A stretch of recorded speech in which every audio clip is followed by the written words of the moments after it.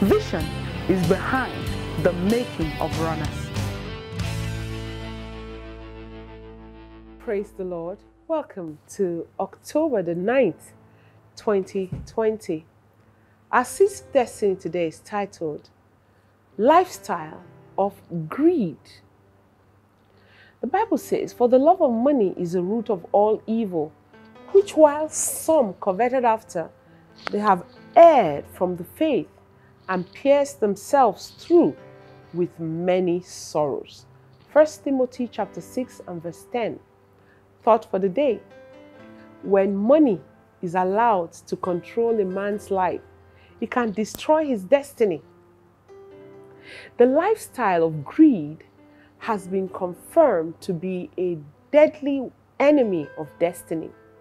The lifestyle of greed can manifest as the love of money or the spirit of covetousness. Now, take note of the following key thoughts on money. First of all, evil is rooted in the love of money. Evil is rooted in the love of money. 1 Timothy chapter 6 verse 10. And because evil is rooted in the love of money is a destroyer of destiny. When money is allowed to control a man's life, it can destroy his destiny. Secondly, money is a wonderful servant, but it's a terrible taskmaster. Money always answers to all things. Ecclesiastes 10:19. Money is a wonderful servant, but it's a terrible taskmaster. For example, if you send money to buy a car or build a house for you, it will go and it will do it. Money answers all things, but it's a terrible taskmaster. The love of money is a killer of the love of God. Money itself is neutral, but the love of it is manifested in greed or covetousness. It kills the love of God in the hearts of people. You cannot serve God and mammon at the same time. Matthew 6:24. You can worship God with money, but you cannot worship God and money at the same time. And so our counsel to you today is make up your mind not to be used by money, but to use money to serve God. Remember this, that when money is allowed to control a man's life, it can destroy his destiny. That shall not be your portion in the name of Jesus. What's our assignment today? Number one, refuse to be controlled by greed and by the love of money. Number two, worship God with money, but don't worship God and money. Number three, refuse to be mastered by money. Instead, master money for your maker. Praise the Lord. Let's pray. Say after me, "Thank you, Lord, for your word to me today. Deliver me from the grip of greed and covetousness. I receive the grace to master money and use it for your purpose on the earth, oh Lord." In Jesus' name. Praise God. Congratulations. I'm delighted, and I believe that as we pray this prayer today, the Lord will set you free from every love and covetousness. And money will not control you. Money will not send you on errands. Money will not make you steal or kill or prostitute so as to have it. Money will be subject to you, and you will not be subject to money in Jesus' name. I'd like to pray for somebody right now.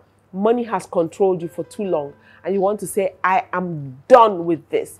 I want to be born again. I want Jesus to be the Lord of my life." I'd like to pray for you. Pray this after me and mean it from the depth of your heart. Say, "Lord Jesus, thank you for dying for my sins. I know I am a sinner.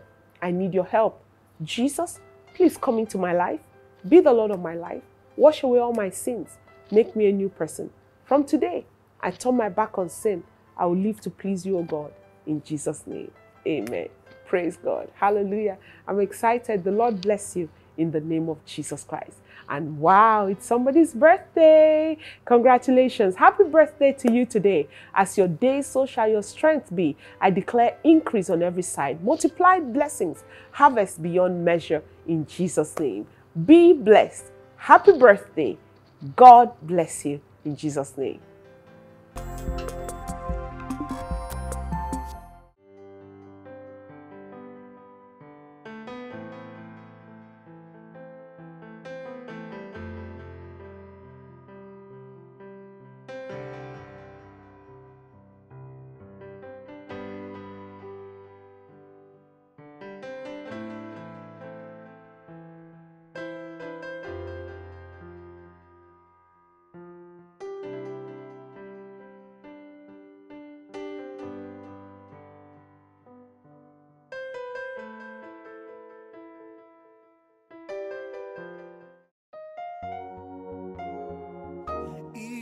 is a place of revival.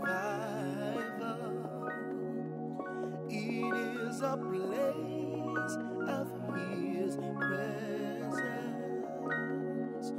It is a place to receive God's own principles.